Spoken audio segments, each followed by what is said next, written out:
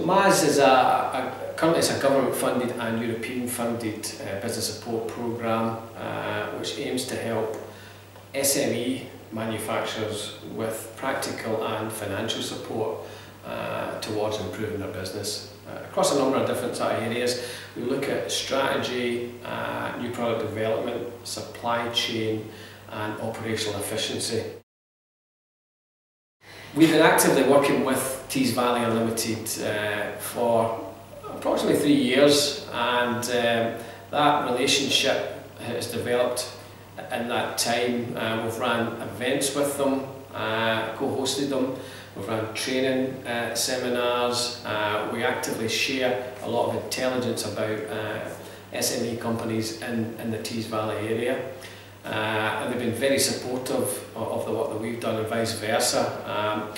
We also work closely with the local authorities which fund Tees Valley Unlimited as well. So we are actively trying to improve the access to support for manufacturers in Tees Valley through TVU.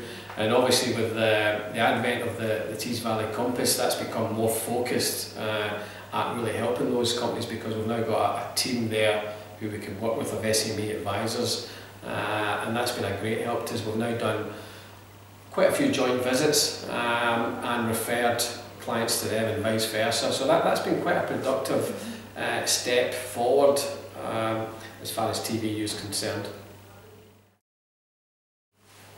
I think the real benefit to the manufacturing community from the engagement that we have with TVU is that companies are now more aware of the broader range of business support that's available to them.